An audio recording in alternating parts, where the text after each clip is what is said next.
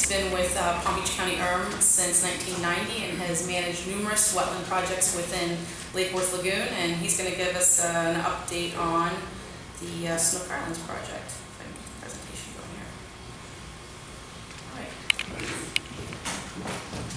here. All right, thank you all for coming.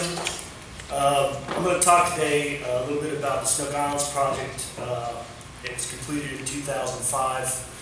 And I also want to talk about, if you look in the background in this slide by the bridge, you'll see a boardwalk and fishing pier. I was talking a little bit about the construction of the public use facilities there last year, and also about the Snook Islands Phase 2 project in Bryant Park that are going on just to the north of that Mangrove Island.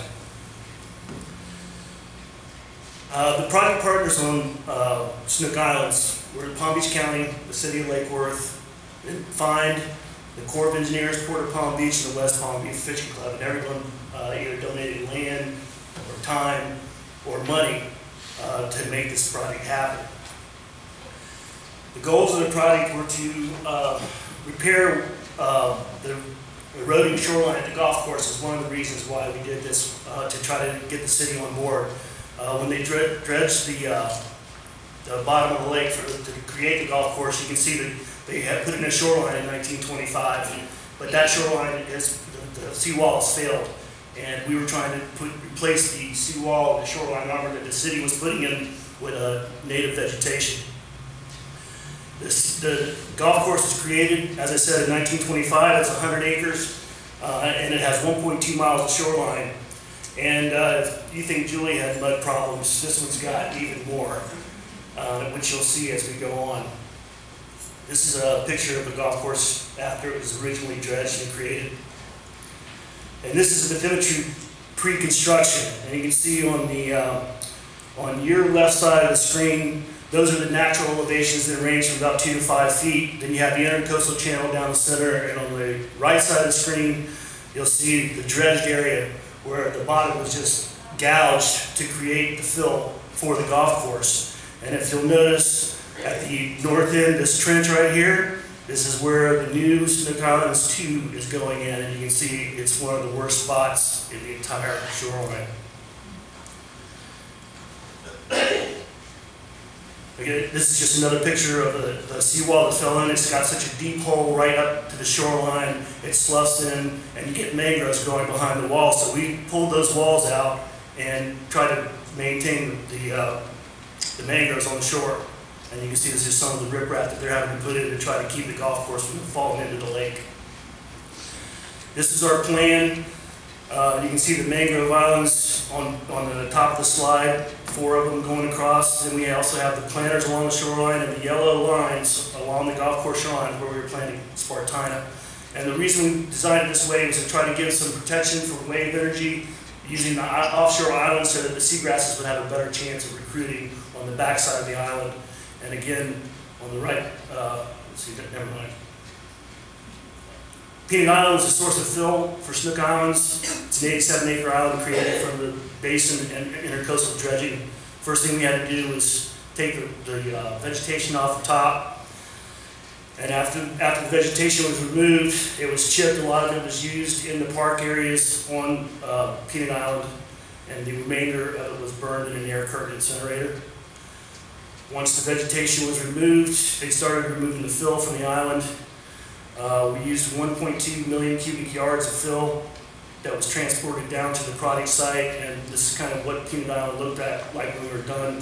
You'll notice that the big spoil containment area at the north look at the top of your slide is where FIND's going to use for its maintenance dredging in the future, and I think they have like about a 50-year maintenance window for that. We also used the fill that was dug out for the snorkel lagoon at the southeast corner of the island, and also for the boat basin on the west side of the island. The fill was put onto a conveyor system into a surge pile, and that conveyor went out to a barge, and the barge was winched back and forth to be loaded efficiently with fill off the island. And then it was transported down 10 miles to the Lake Worth project. They had to go through 3 bridges. We had about 5,160 barge loads went through there. When it got to the other site, this is the offloading system. You can see the fill barge is at the bottom, and the excavator would pull off the fill barge, put it into a hopper, and this is a big conveyor system. And you'll notice the difference between this when we get to the end of the presentation when we talk about phase 2. It's a difference in scale. This was a $30 million project. The Snook 2 is $4 million, so the equipment and efficiency goes down with scale. The barge is pulled up to the excavator. The excavator has a bucket on it that can fill a dump truck with 1 scoop.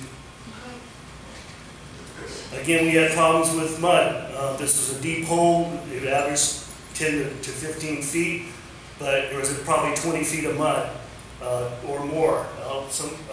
One of these spuds that the barge was putting down was 50 feet, and it went almost down to the surface of the water, 14 feet of water, so you can figure there's a lot of mud down at the bottom. The grading was done using a GPS system. You can see that the machines all are equipped with GPS that have both horizontal and vertical control, and you also see that he stuck that excavator down in the mud, and it's at least 15 feet right there that he went down. It was all controlled, as I said, with computer systems and grading, and the operator simply had to watch his little screen, and he knew wherever he was, what line he was cutting.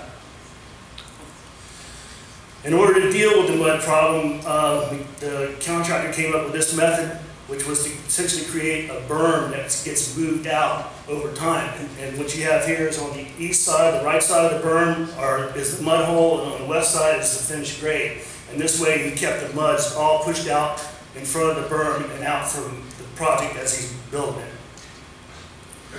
This is another shot doing the same thing, and you'll notice that right in front of the south lobe there, you'll see the mud on the east side of the berm. There's a whole lot of it right there, but as you look farther to the north, to the top of the slide, the mud kind of dissipates. This is the hole that we're having to deal with right now. Once the fill was put in, we had to make the new shoreline with the old shoreline. This is you can see where these mangroves are is where the seawall had failed, and we pulled all the old rubble out and put the new shoreline into the old shoreline and created a very gradual slope for the intertidal productivity. 28,000 tons of riprap was brought in to create the mangrove islands, to protect the mangrove islands, and also to create oyster reefs.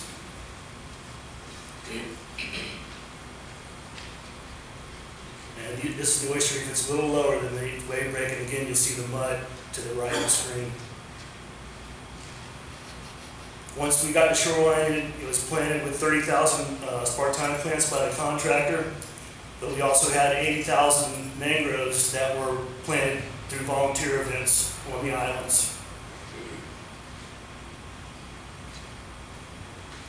This is before and after 2 years from planting. And this slide, you'll see the seawall on this is still intact, but it hasn't fallen in yet. So you can see through the trees to the homes on the other side. And as Eric and Julie both talked about, the homeowners along the golf course were the most vociferous against this project, saying that we were going to block their view. We were allowing them to trim the mangroves, but what we did is we filled over the top of that seawall. So on the bottom slide, you see a gradual slope of sand. That seawall is still there. We just came right over the top of the wall. So here you got a 2005 and 2006, and I'm going to go through a series of slides here showing you the progression on this particular stretch of shoreline. You notice the difference in the Spartina. Spartina is on the edge of its range down here, and it has a tendency to come and go with different years, so you'll see it come and go at times. And the mangroves are coming. And now they're there, and the Spartina is beginning to be out-competed, and it's pretty much gone along that stretch of shore because the mangroves have shaded it out. This is the other side of the mangroves. That's the intercoastal side, that's the golf course side. And now we're getting complaints. When I originally envisioned this project, it was the top slide is what I wanted to see. I wanted to see is Spartina to give the people, we already had 10 acres of mangroves that they'd given us to work on city property. I wanted to use the Spartina because it's good habitat and also doesn't block the view, so I wanted to maintain that. And I fought tooth and nail through several administrations, and it all, I was denied at every point. I wanted to pull the mangroves out of there as they showed their heads to maintain that Spartina shoreline. Unfortunately, now the city is saddled with having to trim their mangroves to 6 feet, and to the city, I apologize. You can see a nice Spartina band at the top of the screen here, which of course is gone now. This is a 2005 photo, and now I'm just going to show you a few of the photos from last year.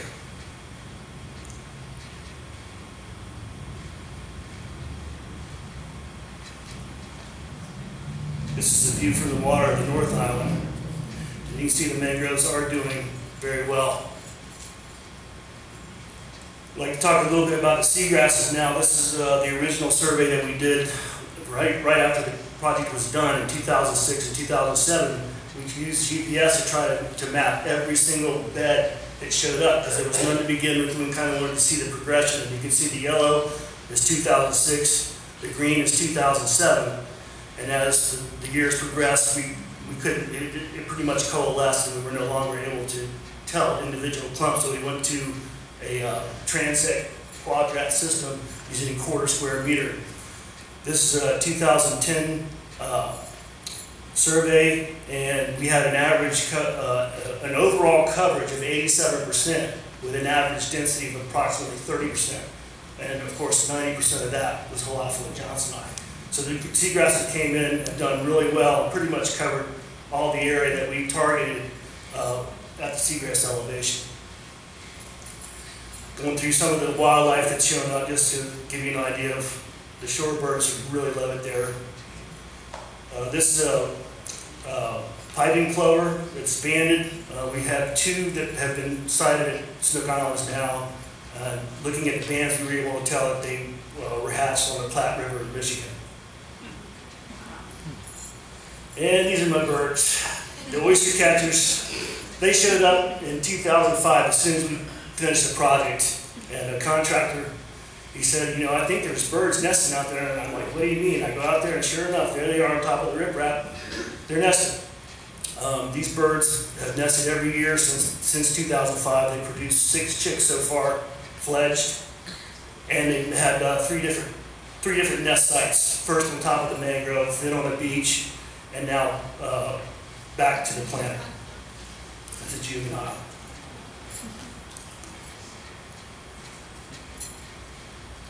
This is taken 2 weeks ago. This is the original pair on their nest site that they've chosen now. It's on top of sort of some rubble against the mangrove riprap.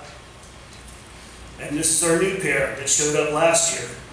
Our second pair of birds are now nesting on one of the mangrove ripraps, and it's interesting because the birds used to, every time another pair or group of oyster catchers come in, the original pair would squabble with them and they'd fight, and eventually they'd go away. But these 2 now are nesting within sight of the other birds, and we kind of wonder whether or not it might be one of the chicks that they had originally in the last 6 years coming back home. This is some pictures of fish that have been caught in the Snook Islands. You see the clubhouse in the background.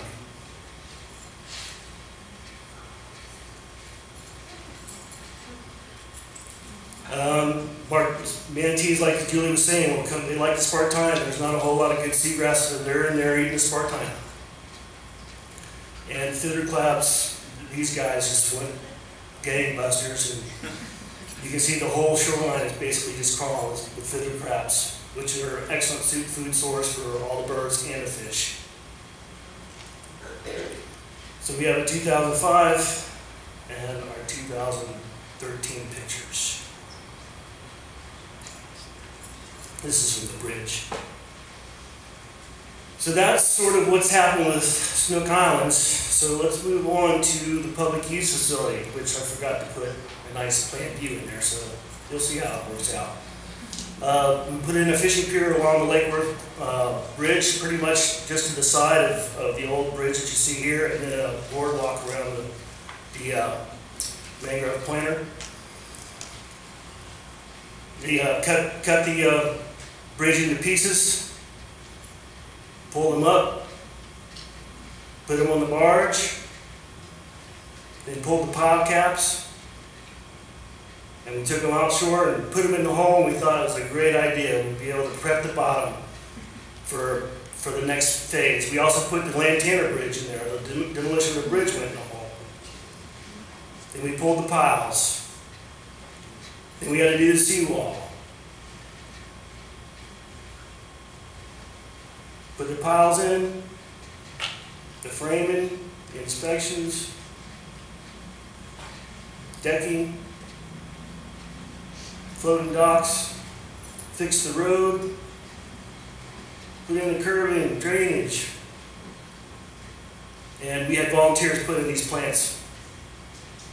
So the final public use facility has taken shape.